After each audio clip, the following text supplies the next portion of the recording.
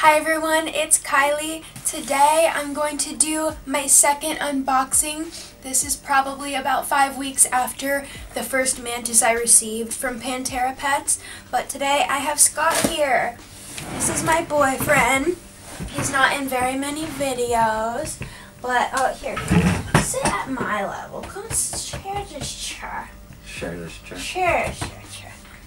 Put her. Yes! Okay. You picked a great day for my hair. I know, it's beautiful. Eyebrow. Yeah, Great day. Great hair day. it's been like this ever since I've been wearing the whole gel. Yeah. Everyone comment if you like Scott's hair or I should change it. So here's my other mantis. This is Druid. I already did an unboxing video and that will pop up at the end of this video so you can watch that. And I probably will make more videos in the future about her. So we'll just put her right there so she can witness this unboxing. She just wants to meet her brother or sister. They won't be living in the same enclosure. I'll show you guys how I set up my enclosure afterwards. I ordered it on Friday and they ship out on Mondays. So that the mantis doesn't stay in transit over weekends. So we have all of this newspaper in here, and I can feel the heat pads right on the side there. Aww! Aww! Look at this baby! Oh, it's a baby! Oh, that is so cool looking. Oh my gosh, he's so cute! Here, I don't even know how to tell what it is yet. So I guess we're kind of hoping for a boy with this one because we have a girl and it's not like we can mate them. They're different species, but it looks so creepy and cool. Whoa! It does. That's literally the coolest thing I've ever seen. That is freaky. I wonder how easy that thing would break on the top of its head. I hope it's strong. Look at that baby. There's the weirdest It's wiggling. legs. Look at its antenna. It's wiggling. Yeah. What the heck is it doing? It's trying to hyper-locate you. Because look at its butt. Its butt's like touching its back. Yeah, it's folded up. So I guess I should try to count these segments. 1, 2, 3, 4, 5, 6.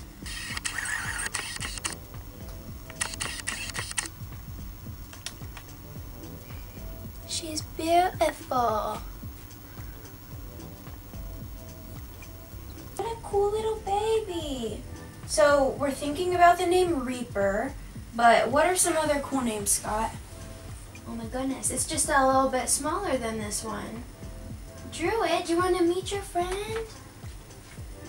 What if she just starts going? I know, like I'm so scared that Druid's just gonna grab it and start devouring it. Oh my goodness. This baby ghost is literally, its antennae are like freaking vibrating like a crazy little thing. It's literally just, Druid doesn't do this. By the way, Druid is a Hierodula venosa, which is a giant golden Asian mantis. The ghost mantis is a Phyllocrania paradoxa. And I really, really, really love that name because it's like Phyllocrania, which is probably talking about its weird head shape, and then Paradoxa. And that, I don't know what that would translate to, but it just is a cool word. Hi, baby. Hi, I love you.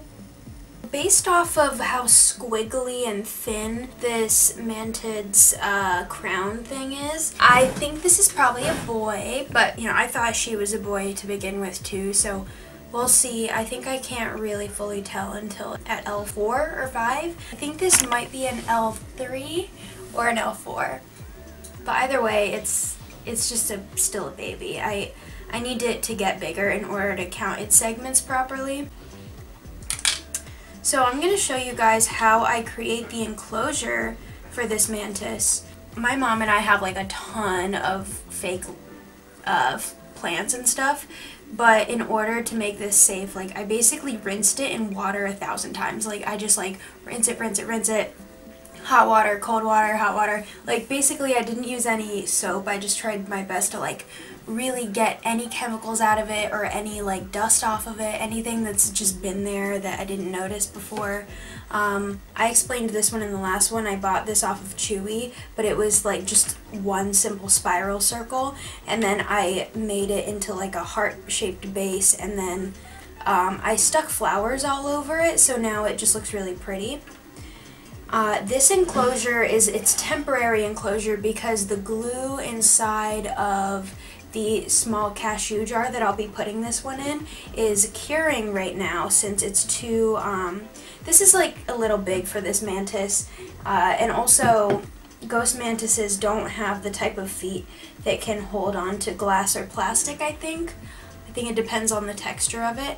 So what I've been doing is using a very flexible, soft mesh. It's a non-metal type of window mesh that I bought off of Amazon, and it's really flexible and stretchy, and it's just not, it's not unsafe for their feet, is what I am trying to say. And so I actually already put some on the inside of this enclosure, and it's just literally lined against one wall, and then in the cashew jar it's lined up against both of the thinner sides of the jar so that I can still see through the big side of the jar. But I'm going to show you here. Let me take you off so I don't hurt you. Little tiny crazy thing. Oh my goodness, you're so sweet. There we go. Here, I'll put you right there. So what I'm going to do is take this enclosure, I'm going to put the substrate at the bottom.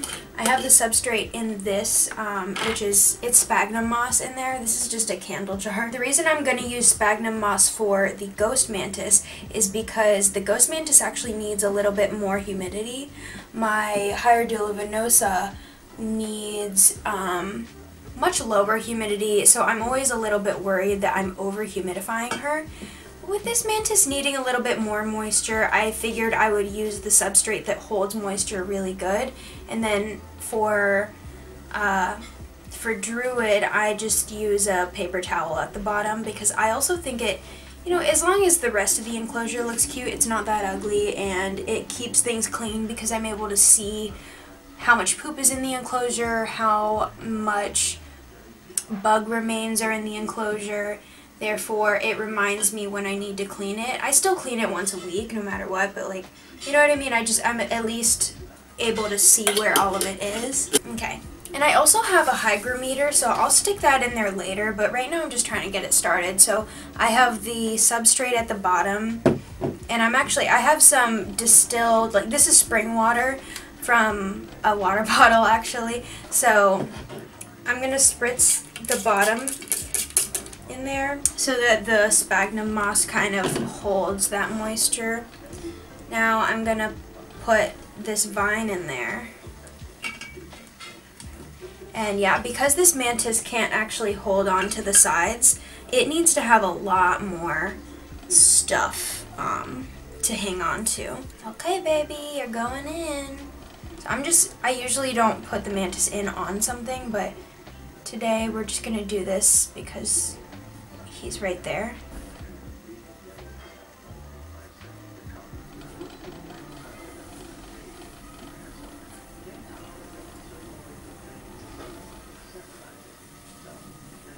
There we go. That works. I have a bunch of purple tulle. It's very similar to the tulle that's stuck on the lid of this little deli cup that this ghost has arrived in. They also sent Druid in that too, but it's just this little bit of tulle. So I'm gonna use a bigger piece of tulle and so here I have the tulle, and then I have a rubber band, and I'll just put that on there for now. I hope it's not too unprofessional that you can see my background edges. Honestly, it's not like I'm trying to hide the fact that this is a fake wall.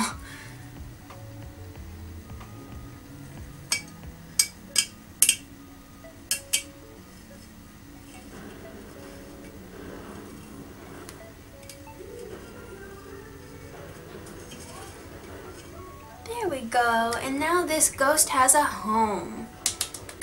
So we have these two enclosures.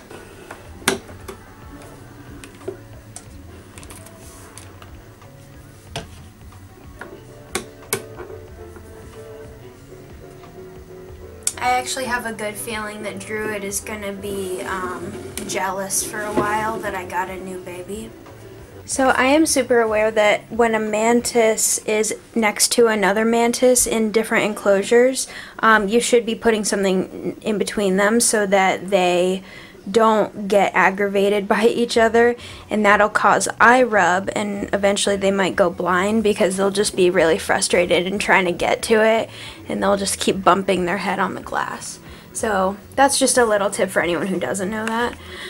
But here is my little love bug, Druid. You can see I spritzed some dewdrops on the glass for her because I just wanted her to drink some of it, so I put it right there. She's right there in that little halo light. I can't focus on her, but you get the gist. She's right there. That's her little bum. And then my ghost is right here. Look how beautiful he is. I'm so happy. So here we have it. Here's the two enclosures, my ghost and my giant golden Asian mantis.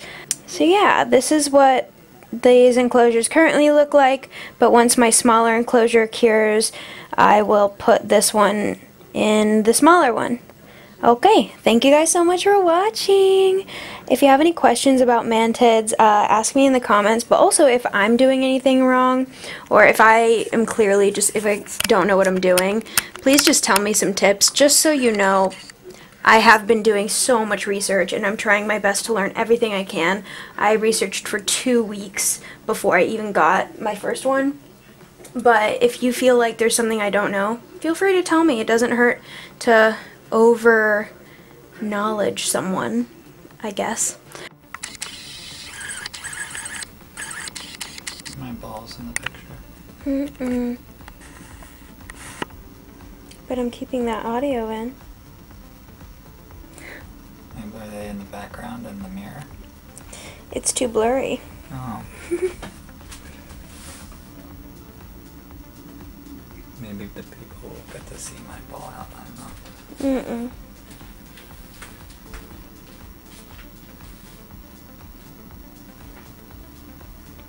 So Druid is eating a blue bottlefly alive, which means, so I always have about 2 larvae things in here at a time. This is actually, believe it or not, the first time I've been able to hatch a blue bottlefly, because I was feeding her larvae, or spikes basically, and then I got her into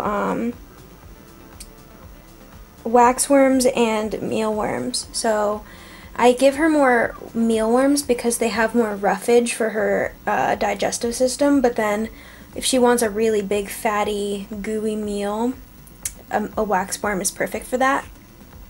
But then with the blue bottle flies, basically these are just like the best thing for her. This is really healthy.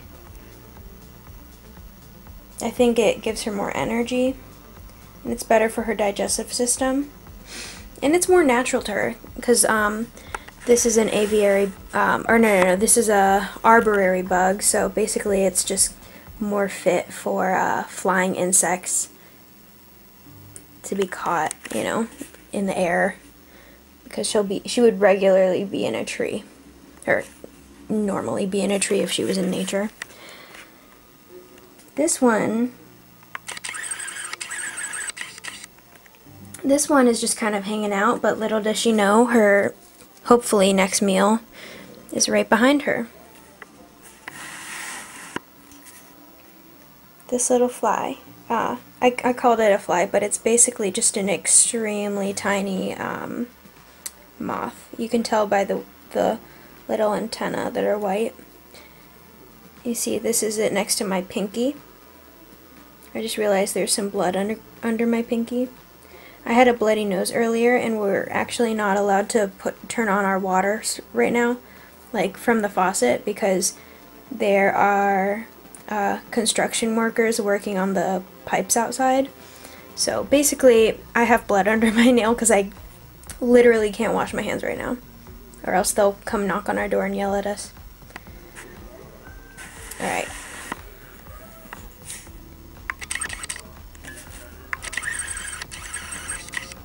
Cool.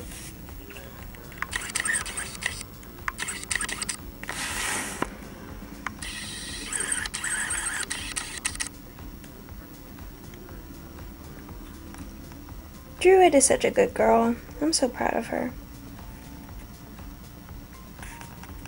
Alright, well, I'll see ya later. Bye!